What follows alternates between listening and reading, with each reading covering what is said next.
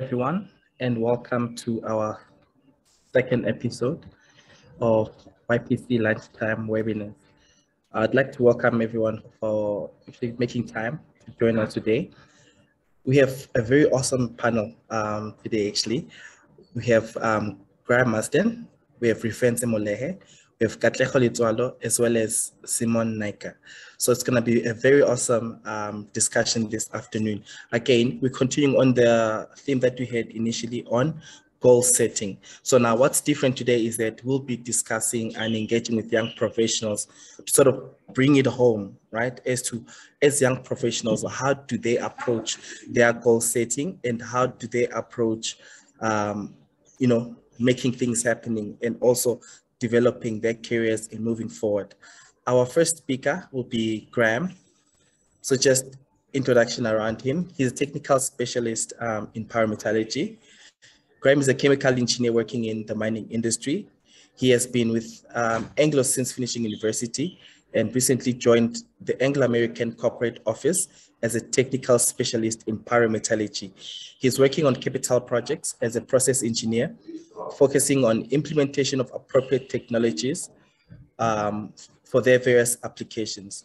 Graham is happily married to Lauren and has two beautiful daughters. That's Lily and Riley. Graham, I'd like to open up the floor for your opening presentation. And again, just a reminder to the audience, feel free to put your questions in the Q&A. You can share comments in the chat. And then once opening presentations have been given, then we'll start opening up the floor to address and answer those questions as well. Graham, over to you. Afternoon, everybody. Thanks for that introduction, Kondwani. It's always interesting to see how just when someone mentions my kids, my face lights up. So just to confirm, Kondwani, my thoughts on goal setting, how I do it, what I've done, how it's worked for me. Is that perfect?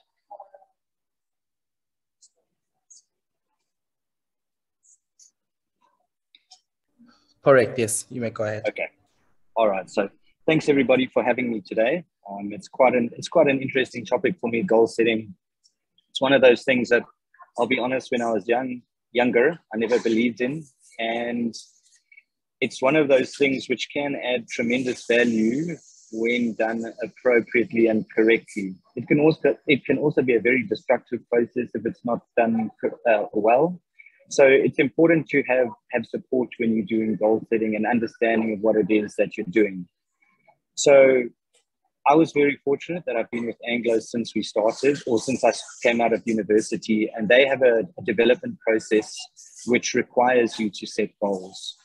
So it was good for me because it forced me to set goals. I'm not inherently a person who sets goals and targets. Well, I wasn't, and now I believe in the process, so I do. And so what we did was we had to set up a 1 year, a 3 year, and a 5 year goal target. And as part of your development plan, you set these goals. I think the most important thing which I was told about goal setting is that it should be realistic, it should be achievable, and it should have a time frame to it. So you don't want to set a goal which is 25 years down the line, because it's going to be difficult to track and measure your success against it. So having about very short-term, medium-term, and long-term goals that you believe are realistic for yourself. And once you've set the goals, it's quite important to every now and again go back and evaluate yourself as to how you're doing with those goals. Again, I was fortunate to be part of a process which required us to do that 6 monthly. And that worked for me. I think there's some people who like to evaluate their goals on a much shorter term, and there's some who like to do it on a longer term. And I think it depends on the level of the goal which you're trying to achieve as well. And then the last thing, which is very important with goal setting, is once you set the goal, is to figure out a route map on how you're going to achieve this goal. Because setting a goal means nothing if you don't actively work to achieve it. Right? So nothing is going to happen to you. And in a professional environment, actively being involved in that process is something which is very, very beneficial. Right? It's important that you don't actively chase your goals at or where someone else loses or the company that you're working for loses. it's important that your goals are aligned and your personal development is aligned with the benefits of the company. And that for me is where you get the most buy-in from people to assist you when you need. So if you need to do a course, if you need to do join a committee, or you need something, then if your goals are aligned, then it's generally well received within the businesses and you will get support. So, I mean, just a history on my goals quickly. I never thought I would achieve some of the goals. And very recently, as Kondwani said, I was appointed into Anglo-American as a technical specialist, which, believe it or not, was my 5-year goal 7 years ago, I think it was. So it took me a little bit longer, but I think by actively engaging in the process and taking a few steps and marking out my route to get there, I think I got there in the end, which is great. The challenge I have now is that I need to set new goals, which is something I definitely need to think about going forward. But in summary, I think it's important to set goals, understand your route of how you're going to get there, make sure they're realistic, and have a time limit to them in which you hope to achieve them. Thanks, Kondwani.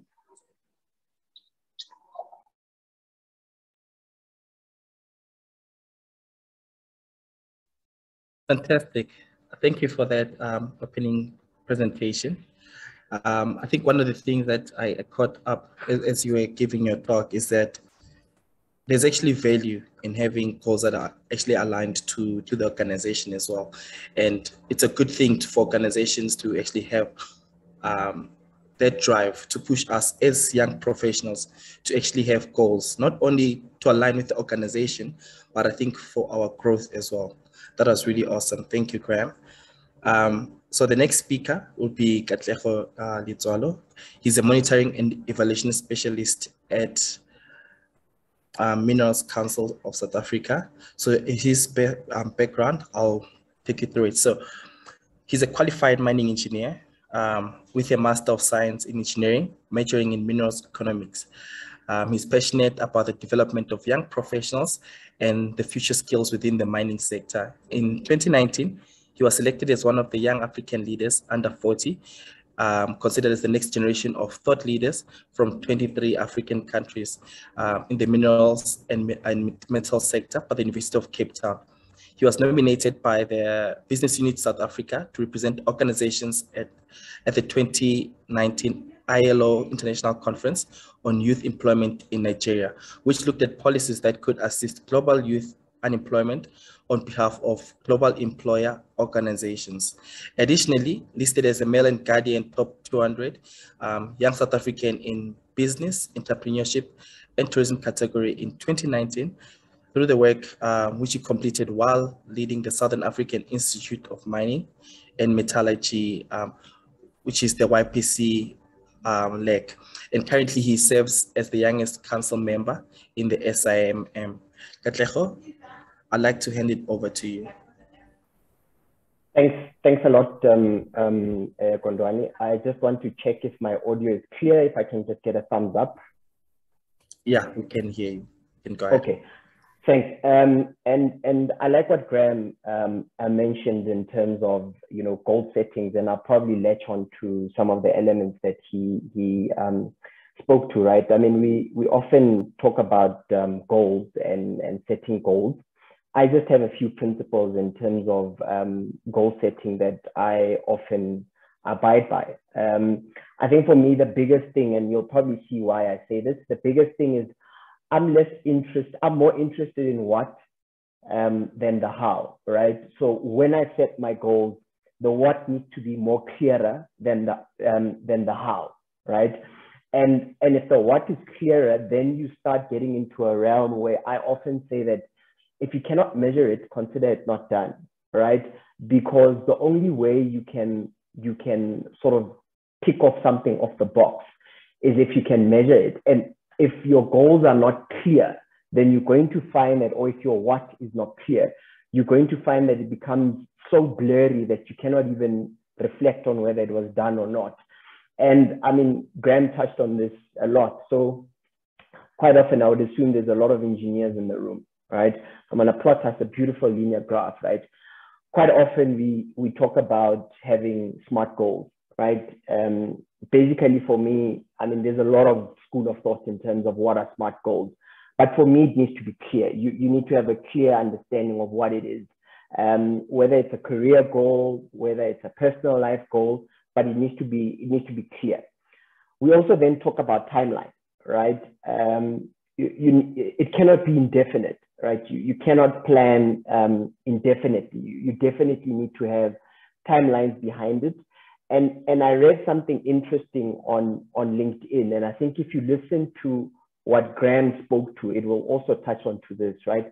Someone said, you are where you are now because of decisions you took 5 years ago, right? Whether you're a fresh graduate, think about it. 5 years ago, you were in matric thinking about which degree you need to pursue, right? Graham is now sitting in Anglo corporate. He's a specialist. But if you listened to his timeline, this is something he did 7 years ago. It might be two years behind, which is something I'll cover now, but it's something he planned 5 years ago. So the thing about goals is that you need to have some timeline, right? You've got your y-axis, you've got your x-axis. On your x-axis, you've got timelines, whether it be age, whether it be years, whether it be months, but you need to have some scale behind it. On your y-axis, you've got the specific milestone. And if you plot these milestones along your linear graph, it then gives you sort of a time horizon, right? Graham spoke about 5 years. So I've been fortunate enough to have, a couple of mentors in industry, and I think it's something that I recommend to you guys. So I was advised to work 20 years backwards, right? And it's still far-fetched, and I keep playing it in the back of my mind. So one of my biggest things is to be an executive at 40, well, before 40, right? In one of the biggest mining companies.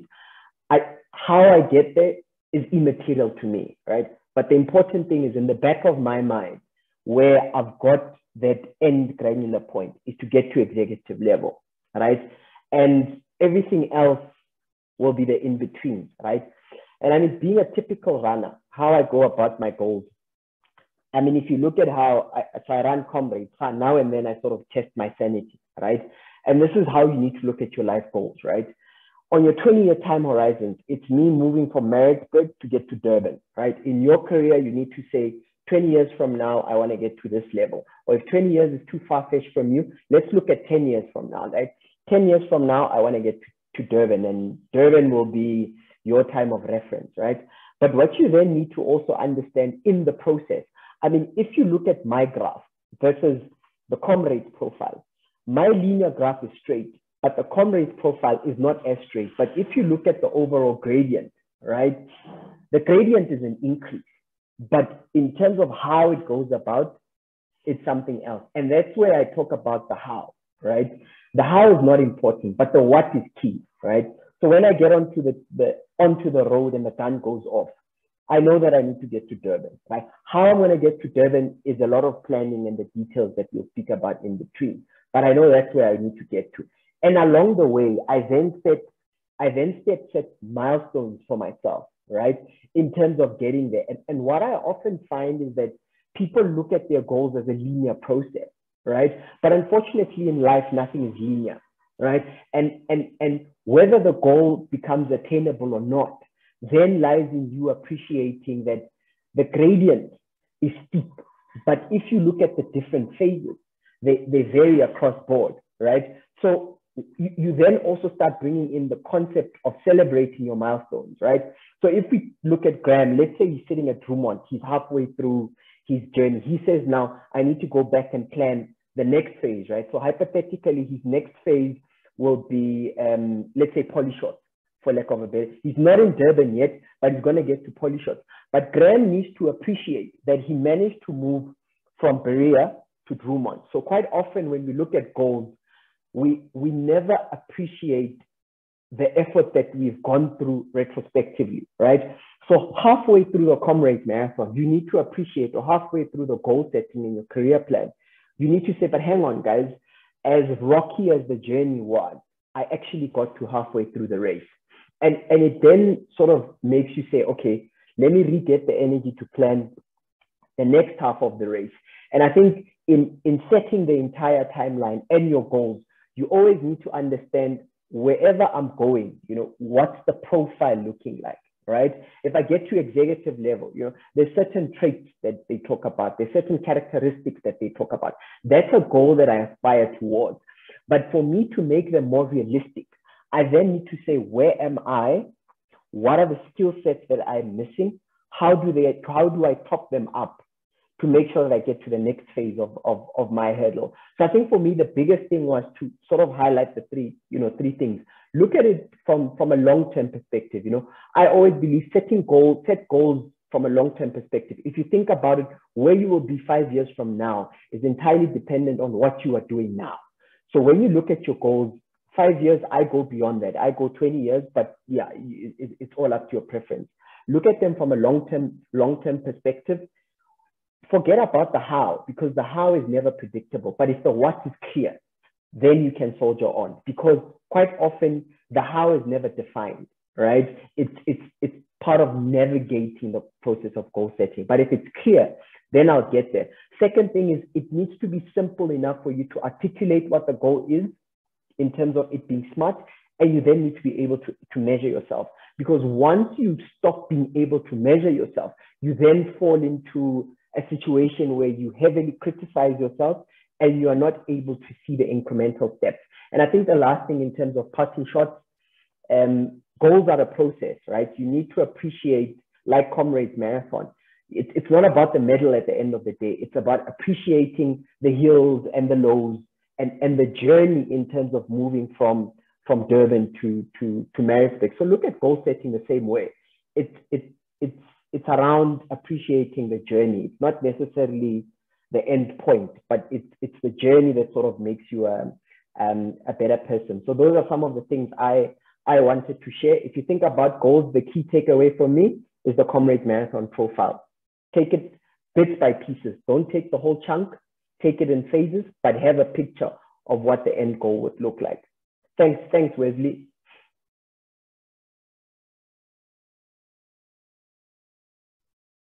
Thank you, Katlego. I actually felt like you were talking to me personally there. No, I'm happy. I've come to realize that, I've come to realize that as soon as you've achieved your specific goals and you now start looking onto the next goals that will be coming up, we tend to forget to appreciate the journey. So understanding that you've actually conquered quite a lot to get to that point, and that should keep you moving to the next. We tend to forget that. And I think that's where also, things like where you start questioning yourself, if you're doing enough or if you're doing better than you were yesterday, that's where it starts coming to play. So thank you very much for that. Okay, so our next speaker will be Refense Molehe, and she's a process engineer at Multitech. So some background around her: she has experience in chrome, iron ore, coal, and manganese ore, and her strengths are in research and development, plant optimization, and plant flow sheet development. And she has interests and a current focus on business development, new product development, technological commercialization, sales, and marketing. And as you may know, she was also one of the co-hosts in the first episode that we had this February. Refense, I'd like to give you the floor.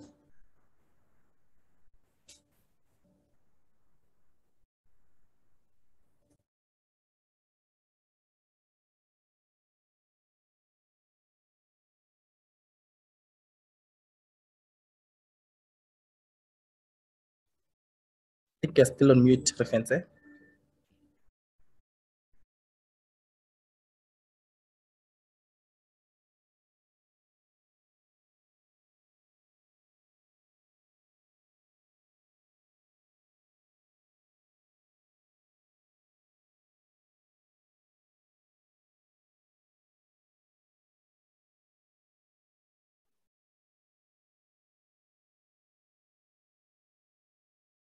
Okay, perhaps while she still addresses that, just to check, Katlego, you can hear me, correct?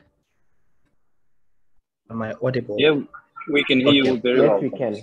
Okay, fantastic. So perhaps let's get Simone to present, and then while we wait, for Refense to sort out the audio issues on the end. Okay, I'll introduce Simone.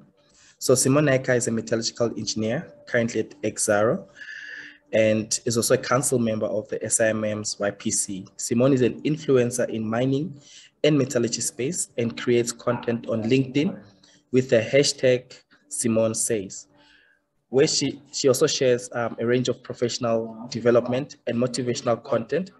And she's a believer in driving performance through people. Simone, I'd like to give you the floor. Thanks, Kondwani. Just also a thumbs up. Can you hear me? Am I audible? Yes, you're good to go. Perfect, perfect. Hi, everyone. I'm just so happy to be here with you today. And I love the things that Graham and Katlego said. And I think in the same way that Katlego built on Graham's, I just have two separate speeches to build on. So I think the foundation is good so we can build very well. Katlego, you spoke about the what, and it's very important to know what it is you're going to achieve. So I remember being straight out of varsity, a first-year engineer in training, and I also had this perspective that, you know, give it a couple years, maybe 10, maybe 20. And I also wanted to be an executive. And I understand that feeling you have and wanting to look at where you are now, your behaviors, your traits, and looking at the gap between that and the typical behaviors and traits of an executive, and constantly striving and developing yourself. You start feeling a little bit like clay or putty because you're constantly reforming, redesigning yourself and changing. So I can definitely relate to the what. But I think the big thing for me, if I take a look at my personal journey, the what has been quite a lot easier. I knew what it was, but I think it's sticking to the why and actually following through with the goal. And I think that's the hard part, or at least what I've seen in my personal journey, what has been the difficult part. So knowing what you want to achieve is one thing, but actually driving toward that. I mean, Graham, you said it took you 7 years as opposed to your 5-year goal. And, you know, I then would want to even ask the question, you know, at the 5th year, how did you feel? And how do you, you know, bring yourself back up when you just kind of miss the mark? And when we, you know, don't quite exactly achieve our goals. And I think that's what I want to talk to today. So if you take a look at where our traditional motivation comes from, many of us here on the line have gone through a traditional schooling system. So we've been, you know, through high school, many of us through tertiary education. And the amazing thing about that is we've had the privilege of education, right?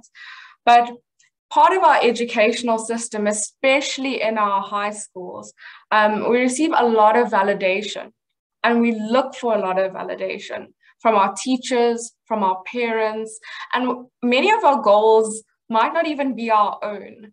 It may be mom and dad saying, I'm paying for your school fees, you need to come home with good results, I'm going to hit you. I don't know how corporal punishments and things, you know, I think we live in a very different, more liberal world now. But, you know, there's a lot of pressure from parents, a lot of pressure from teachers. And sometimes as a result of that pressure, we do very well. And I can give my own schooling career as an example. My parents were typical Indian parents, academics were everything, you know, push yourself. Almost my sense of value and my sense of self-worth was very much linked with, you know, how successful I was academically.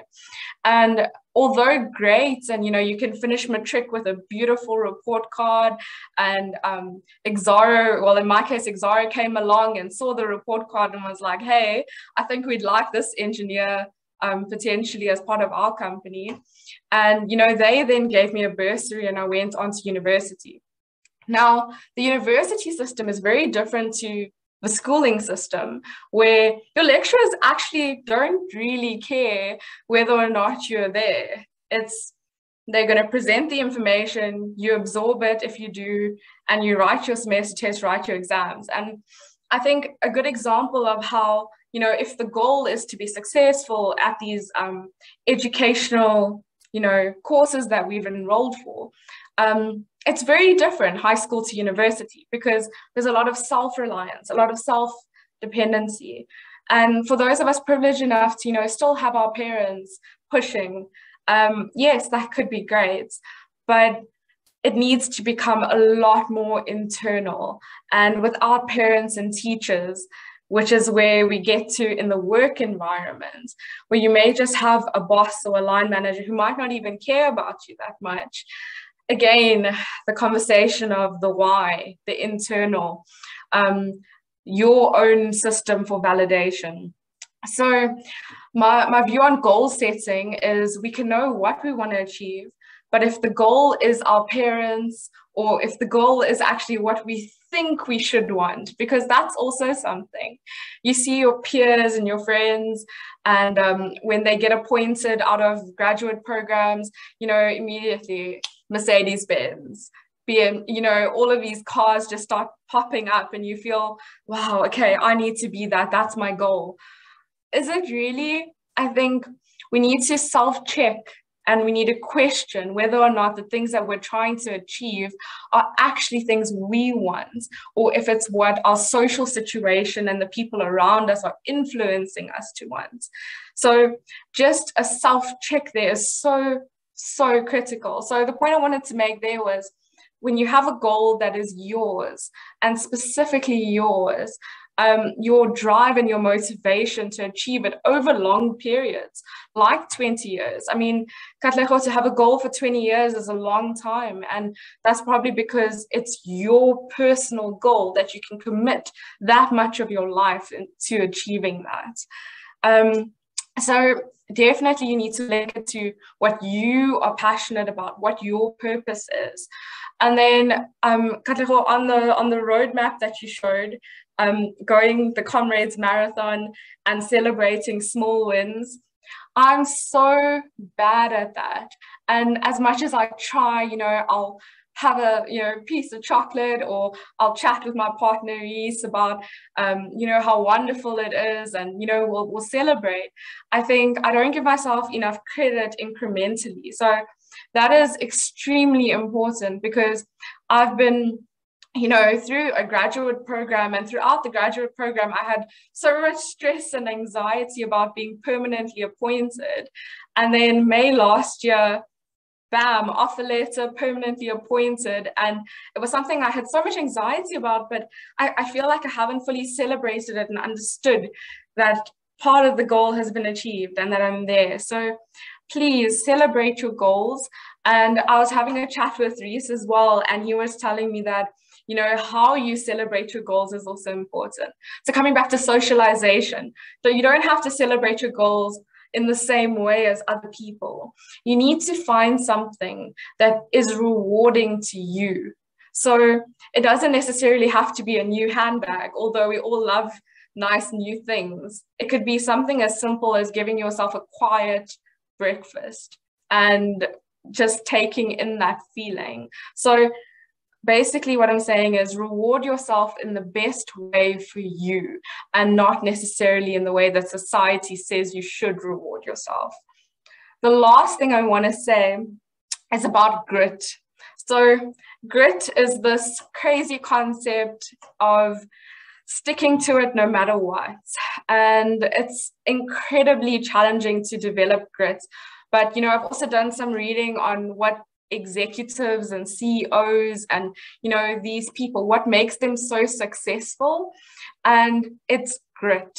So grit is your ability to sit down and push through even when you don't want to. And that's something I'm currently still developing. Simple things can help you develop this. I think planking is probably the best way to develop grit in a very short period of time, because not a lot of us can hold the plank position for more than, I think, 2 minutes. So that's one way to test your mental resilience. But definitely look into it, do some research. There's a lot of information out there on how to develop grit. Grit will help you stay true and stay on course. And end up in Durban when you started in Maritzburg, like Katlego was saying. So from my side, I think the main thing I want to say to you is make sure that your goals are your own. Make sure that they're not influenced by society. Make sure, secondly, that you reward yourself incrementally in a way that is right for you. And lastly, focus on developing grit. That's all from me, Kondwani.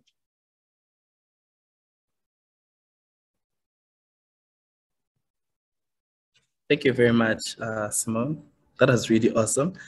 I think something that sort of like themes that are coming up as everyone's giving their part is, we moved from the fundamentals of goal setting to the technical aspects, to the psychological aspects. So that is really nice, seeing everyone's diverse views in terms of how they approach goal setting. So Refense managed to sort out the issues that she had. So I'd like to give her the floor to then present to us. Refense. Thank you so much. My apologies for that. Oh, my goodness. Anyway, so yes, thank you so much for the opportunity. So when I started thinking about goal setting and what do I want to share, I thought, let me just reflect and share a story about one of the goals I worked towards and what it took to achieve it. And hopefully everyone can grab a thing or two from this story. And then I hope it resonates with people. But let's go. So 2017, I decided that I'm going to work, or rather I'm going to register for my honors with the University of Pretoria, my alma mater, great stuff. And so I registered for engineering and technology management. So first thing is that I wanted to get funding. I applied for bursaries. I tried to get funding from the organization I work for, and all these avenues I got declined. So I guess that posed the question, how badly do I want this goal of actually getting my honors? And because I knew how it's going to fit into the bigger picture, I decided that I'm going to fund myself. The reason why I raised this is that so many people have dreams of studying further or working on a certain dream, but are not willing to actually fund it themselves or make the financial sacrifice, because that was a big thing. So anyway, moving on, first year was smooth, did everything, did well. Second year is when things just turned around and it became such a, a dream that I was, or something that I absolutely loved working towards became something that was just a burden. I raised this because with any dream that you're going to work towards, how everybody mentioned earlier about it taking 7 years, it's taking 10 years, it's taking 20 years, even if it's taking a week or so, challenges will come along the way. And you kind of need to roll with the punches. So, well, that's what I thought I was doing.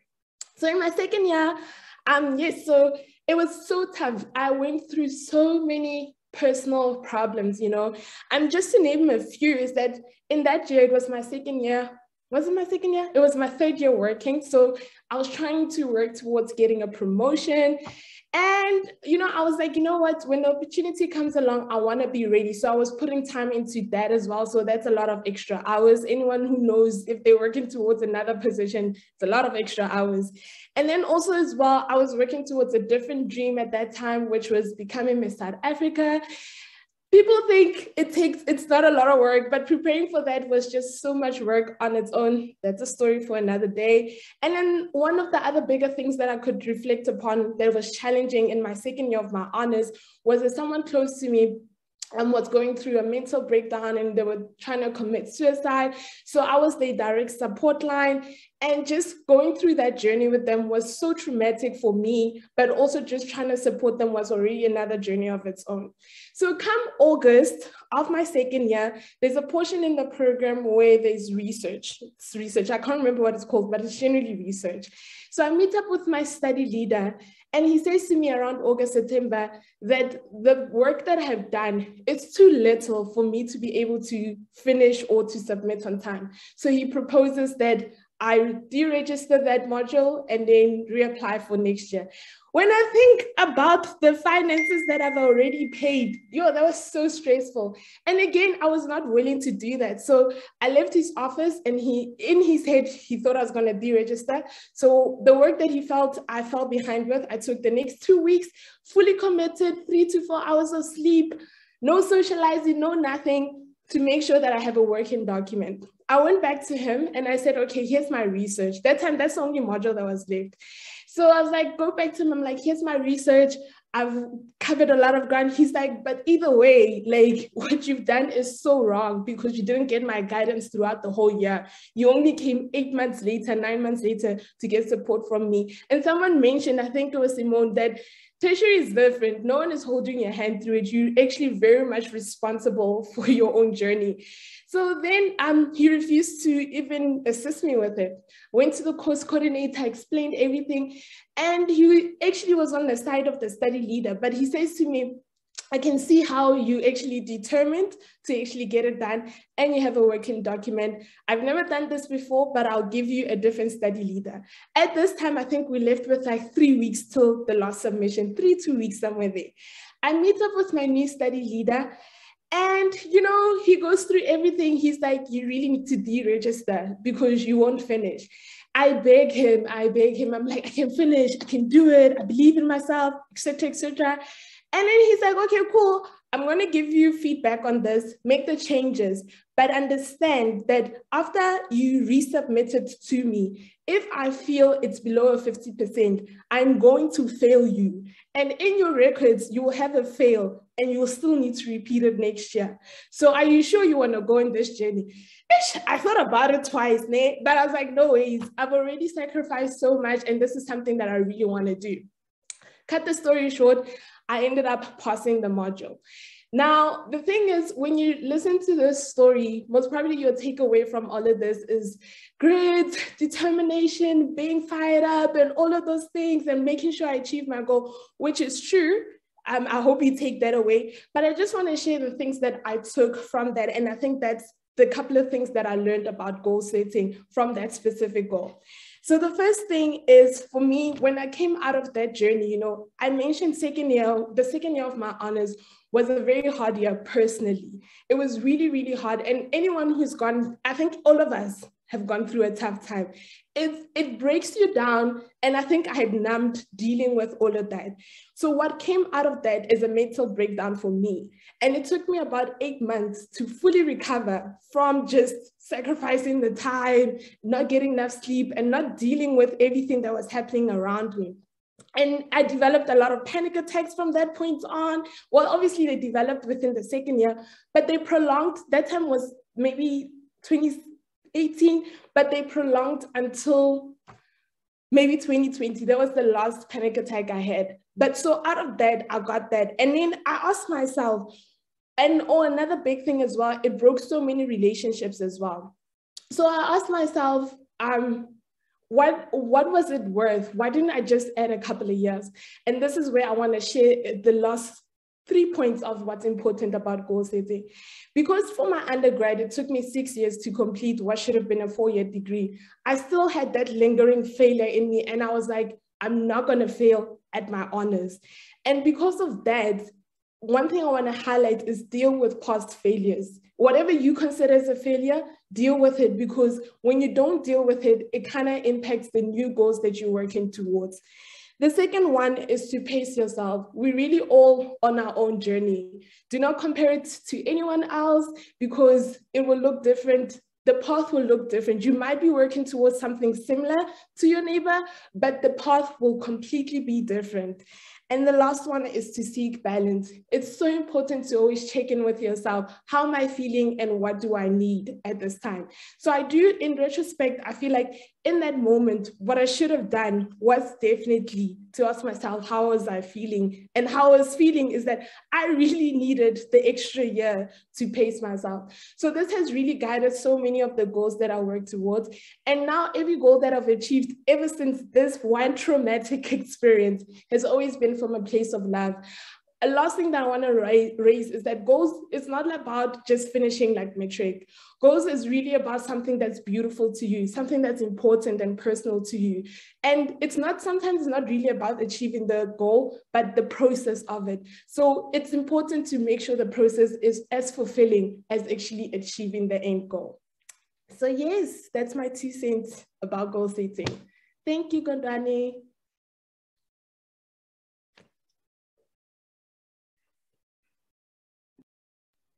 Fantastic. Thank you very much for that. Yeah, it was really insightful. Perhaps, or maybe before we go into the Q&A, I'd like to ask all the panelists to turn the cameras on, but still keep muted. And then you can just unmute when you want to respond to a question, for example. As you were speaking, Refente, I was just thinking to myself, there are oftentimes, yes, we come across challenges or we fail. And again, as people, we grow, we change, and we find new interests or maybe want to move in new directions. So when do you draw the line in terms of a goal that's just not realizing? And I mean, if you look at Katleho's scenario, if it's a 20-year goal and in year 15, you realize this actually doesn't cut it, when should one draw the line? So perhaps I can start with you, Fente. Thanks. I think how you set goals is also important. For me, goals are always come from a place of what I feel is within my purpose. And a lot of times the things that's prompted in your heart, the things that you're interested in, that's the direction you should go with your goals. I think the biggest thing is what Simone was speaking about. Who are you pursuing this goal for? Is it for someone else or is it for you? One thing when it comes to drawing, that for me, how I've always applied it, how do I draw the line?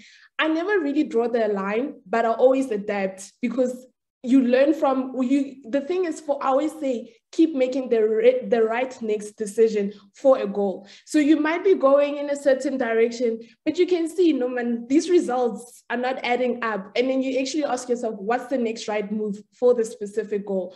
So I don't think I've ever drawn a line to say this is not the goal, but then somehow the goal has always evolved into something different, but it has never ended, because especially if you're speaking or picking goals that resonate with your heart and things that you feel are within purpose. So I don't think I've ever ended a goal, but it has just evolved into something else. Fantastic. So there's two questions so far that have come in, one for Simone and the other is general. So I actually want to take the first general question to Graham. So the question there, just give me a second. Okay, so it says, Simone mentioned something about mental resilience. So how do you test your mental resilience when it comes to goal setting? Again, Graham, I think you mentioned how your goal moved from it initially wanting to achieve it in 5 years, but then it happened in 7 years. How do you maintain that mental resilience, and also how do you test it? I think that's what it means to be a human at this point, Kondwani. I really like what Simone said about if it's personal to you, then it's much easier to adapt and take the short hits, right? So Katleho spoke about celebrating the small victories along your path, whether it be winding, straight line, however you get there. It's also about giving yourself a break when things start going on a downhill, right? So celebrate your successes, absolutely, but give yourself a break if something negative happens, right? And realize that, like Katleho said, it's not a straight line, it's ups and downs, and they will come. And that mental resilience is not something which we're born with, and it's not something that you can just pick up off a shelf. It's unfortunately one of those things that you have to go through to learn. And it's not easy, but I think if I could say two things along the lines of what people have said today, it's celebrate the little wins and give yourself a break when things don't quite go the way you'd planned.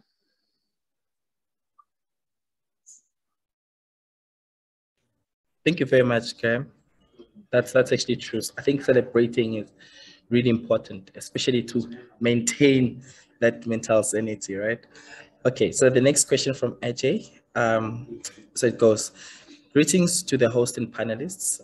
Delving a bit into what Simone Necker mentioned, how does one maintain that motivation towards achieving goals? Various factors contribute to motivation, and sometimes many aspects that can leave a major impact and derail or off-track you from your goals. And then in terms of your professional goal setting, how do you factor a gap period, especially after graduating to now working in the industry of your field of study? So maybe the initial part, Simone, I can give that to you. which is how do you maintain motivation towards achieving your goal, especially now when you look at all other factors that may come and try and derail you? Yeah, no, thank you for the question, Ajay. So the thing is, life happens. And in order to keep the conversation clean, I can't use adjectives to describe life because it's really, really messed up. You know, something so simple like your best friend ends up dating your ex-boyfriend, your parents pass away. You know, I can't even describe to you the number of things that can go wrong because life COVID itself is just, yeah, COVID. Just there's so many things that can go wrong, right? And how I stay somewhat sane, I won't give myself a full sanity diagnosis. There's a little bit of crazy in there, and I think that's why I can continue and maintain. It's because I accept that sometimes things are going to be really bad and I'm going to absolutely hate it. I mean, I'm not always in like the best happy clappy kind of mood, but what I will say is I'm always grateful. And I think being grateful for the stuff that I can control is how I maintain mental sanity and resilience so that I can continue toward the goals. And I also find that when you have a goal in silence in your head, on a piece of paper, on your computer, and you're the only person who knows about it, that's very little accountability.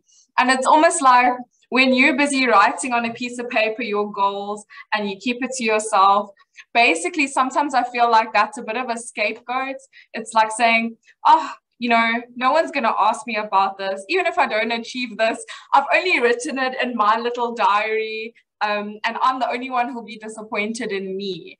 And unfortunately, we're social creatures. We were designed to live together. We were designed to grow together and be together. And, you know, that's why COVID was so difficult as well, because we were in isolation and separate. And I think we should learn something from that. You know, you need people, you need accountability. And it can be something as simple as a good colleague at work. Chat with them, say, you know, actually, I'm obese and unfit, but I have Katleho's vision and I think I want to run the Comrades one day. Okay? And make those little steps. Get someone to run with you. Get an accountability partner. I know Katleho also mentioned, and Refensi, I think you talk about it a lot in your content as well, mentorship. Find someone who's done it okay, who's doing okay, who's done it right, and ask them how. People are actually more open to conversation than you think. It's really not just you in your office, in your bedroom alone. Reach out. And I mean, I think that's why, Kondwani, as the YPC, we're having these discussions. I mean, all five of us here, as well as there's a whole technical support team behind the scenes, you know, we could all just be having coffee and cake and going on with our day, but we're here because these conversations are valuable and we want to support our environment. So definitely, in order to maintain your goals, have accountability partners and understand that life can be terrible and that the aim is not actually to have a perfect life, but rather to be resilient enough to say, this is what I can control and this is what I'm going to focus on. So that's my response to RJ. Oh, sorry, last thing, Graham, what you were saying about resilience and how you're not born with it. I can imagine resilience as like a little muscle, like in your shoulder or somewhere. And I know Kondwani gyms a lot, Refense as well. I'm not sure about you, Graham and Katleho, like if you've been pumping iron as well, but I know Refense is very fit and so is Kondwani. And I'm sure they can also tell you it's muscles, it's reps. I don't know how many times you need to lift a dumbbell in order to get the muscle right. And it's the same thing with resilience. It's a baby muscle until you exercise it. So yeah, just a comment on that. Fantastic. Thank you, Simon, for that analogy. And I actually resonate with what you're mentioning. I think building that good support structure, having that mentor is something that really helps in terms of improving that mental resilience and everything. And I think the second part of AJ's question, I wanted to take it to Katlego to say, okay, so the second part was that in terms of a professional goal setting, how would you factor a gap period, especially after graduating, to now working in the industry of your field of study? And the reason why I want to bring it to Katlego is if you're going to have a 20-year goal, I'm pretty certain there'll be gaps in between, maybe retrenchments or maybe, I don't know, illness, but there'll be things that might hinder you in that 20-year period. So how do you factor all that in when you now set that goal, whether it's long-term or short-term? Thanks, Wesley.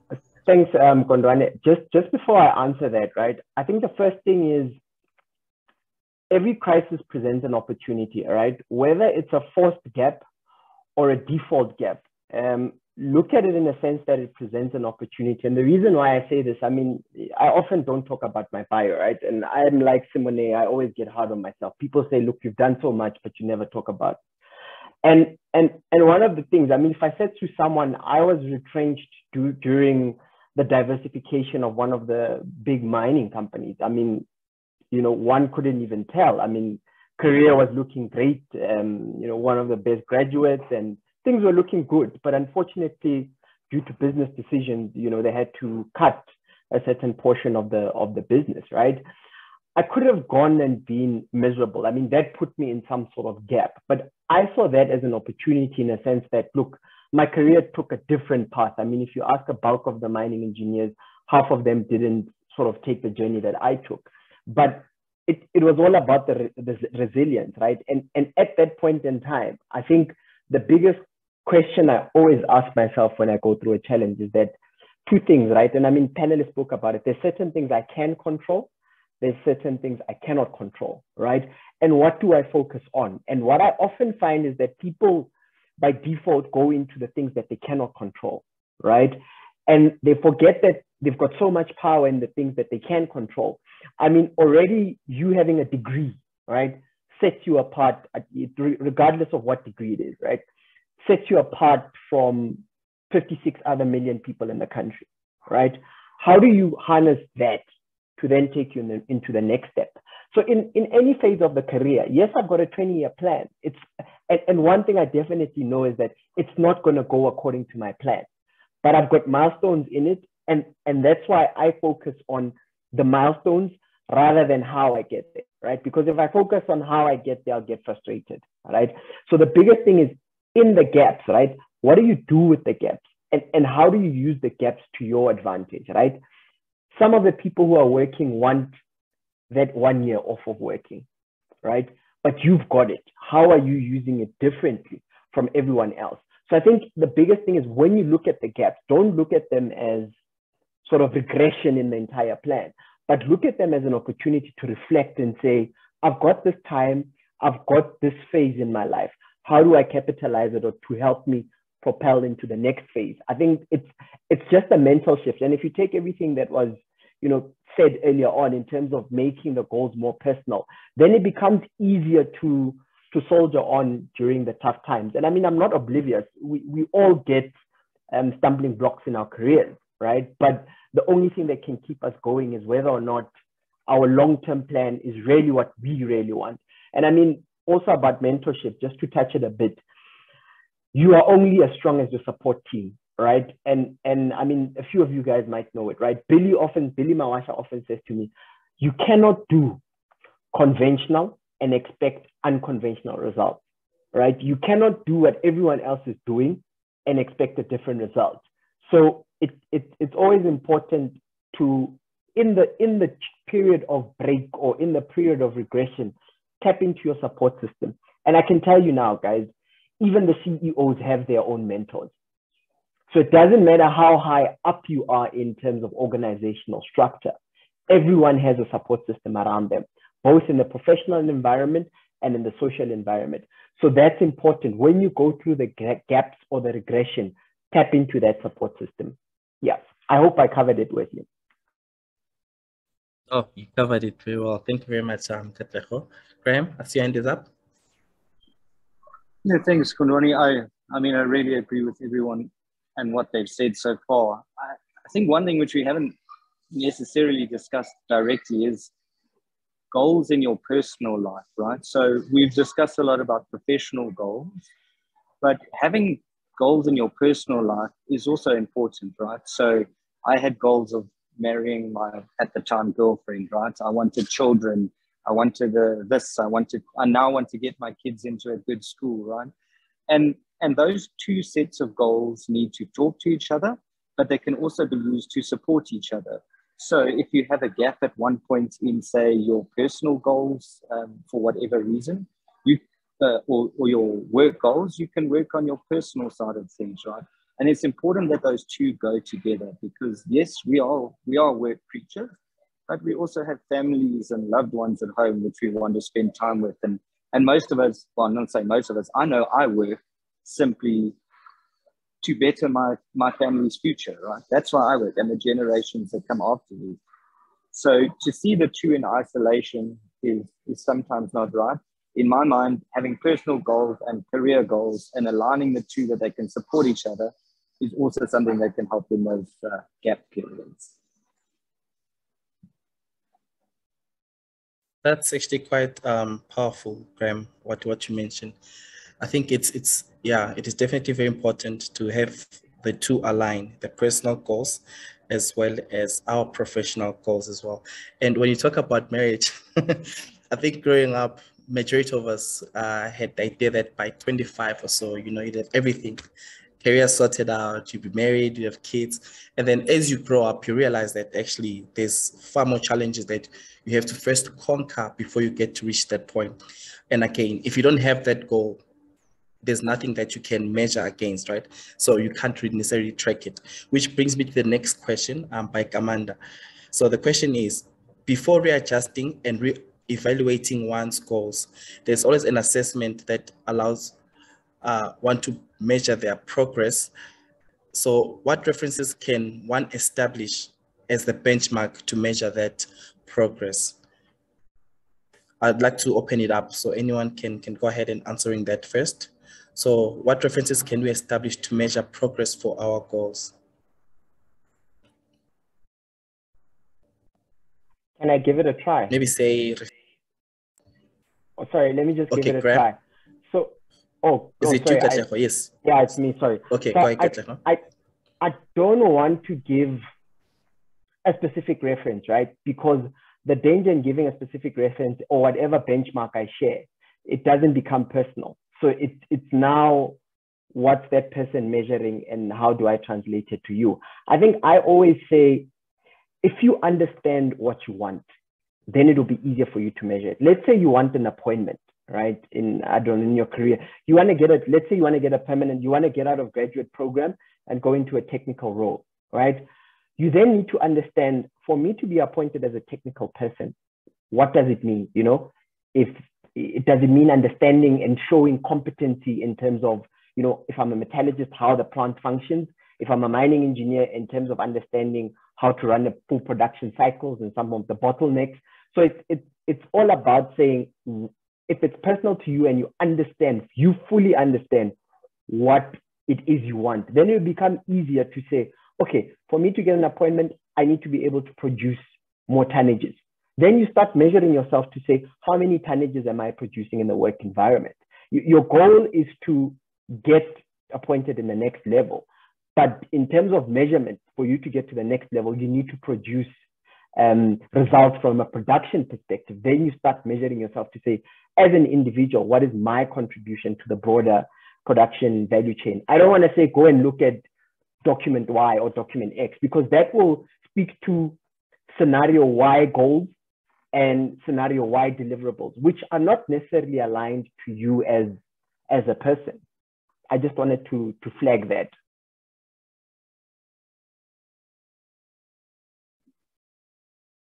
I'd like to contribute to that.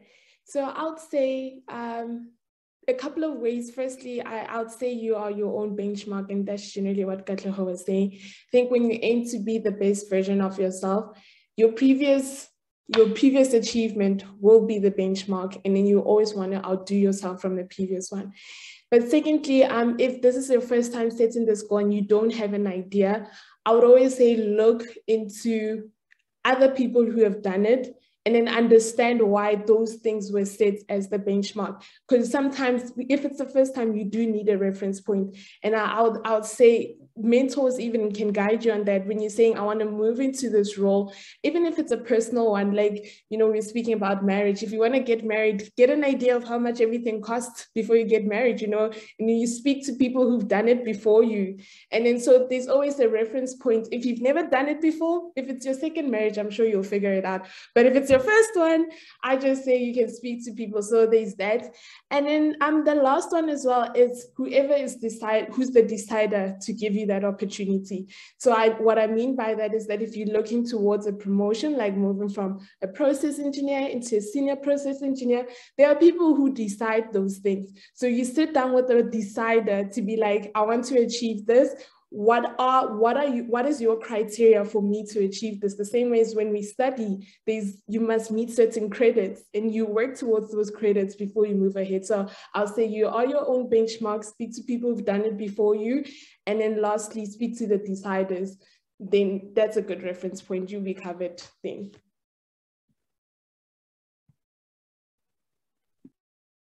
Thank you everyone for your contributions.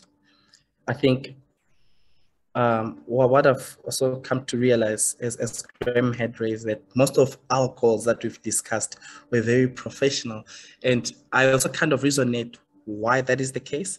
If you had joined us on the first episode, the past 2 weeks, is that from the presentations and the talks that were given by some of the executives, is that there was that striking balance in terms of some of their personal goals as well as some of the professional. But if you look at the focus, I think we're still young, we're still hungry, we're still developing.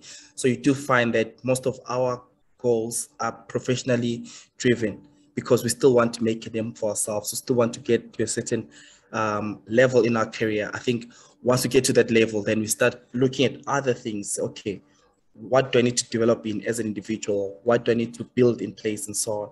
But I think there's merit in actually building a synergy between the two. So I think in terms of us wrapping up, I want to just go around the table to say, how well have you incorporated your personal goals in relation to your work environment? Is there that synergy, or is it goals that speak at different things, but still taking you to the same direction? Maybe let me start with you, Simone. Hi, Kondwani. I was the most unbalanced person I knew. For the first, I think, 3 years of my career, it was all work and no play. And yes, it made me a very dull person. I was just on site all the time and glorifying, you know, working on Sundays and being on site. And I think I pushed myself so hard that I broke.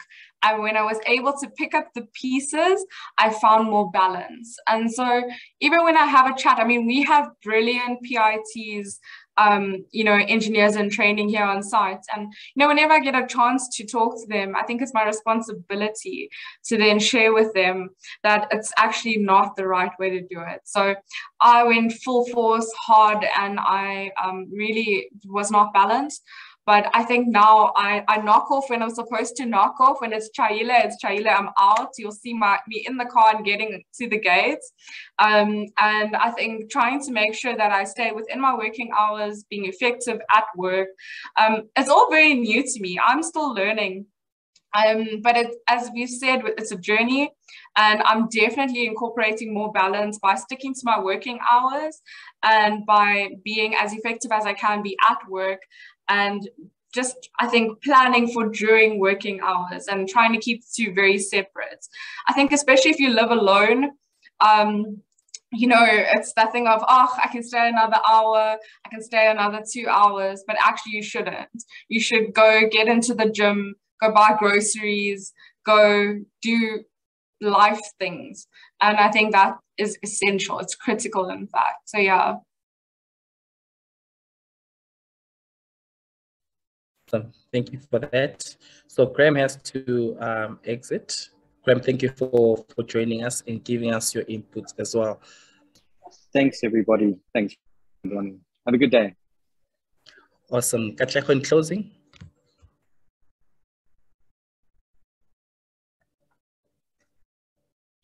Sure. Sorry. Yeah, Wesley, in closing, I think you said, look, it's a constant battle. Just trying to find that balance. And I guess there's a lot of sacrifices that one takes along the way. Just from a personal perspective, I think it's around finding the balance. So I can't say one has fully understood the balance, but yeah, it's like a constant process of trying to find that work-life balance. So I guess it's a constant juggling exercise, but I guess with time and experience, then one would say they get more comfortable with it. But yeah, it's still a constant battle that one deals with on a daily basis.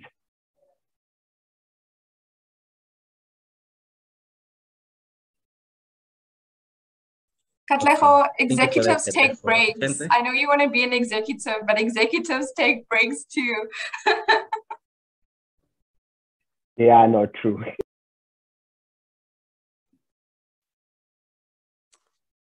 Thanks, Kondwani. You know what, like I said, I shared a story about the journey to my master's. Personally, I think I'm the most balanced time ever. Like that was such a traumatic period in my life. It took me, yes, it's 2022, that happened in 2017. So it took me a lot of time. I agree with everybody, but how I've seen myself, and listen, I have way more beyond career goals. Like career goals are very small in comparison to the things that I'm working towards when it comes to my goals.